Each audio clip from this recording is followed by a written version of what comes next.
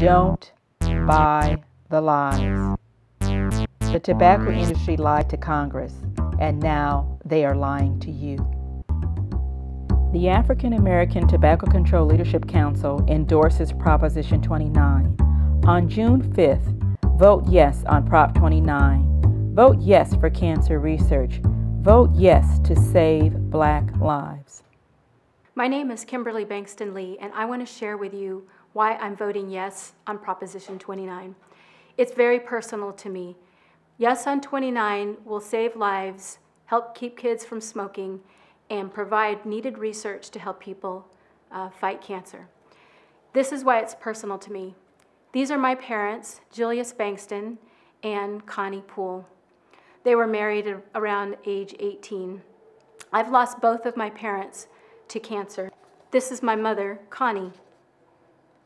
She died at 58 from cancer. She was also a 1-pack-a-day smoker.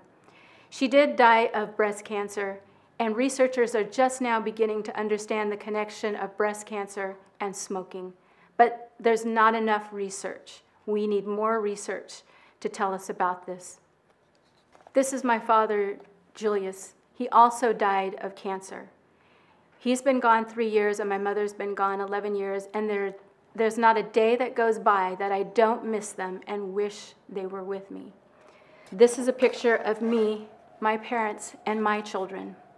I want to be in my children's lives and my grandchildren's lives, and it's very important for us to have more research for cancer.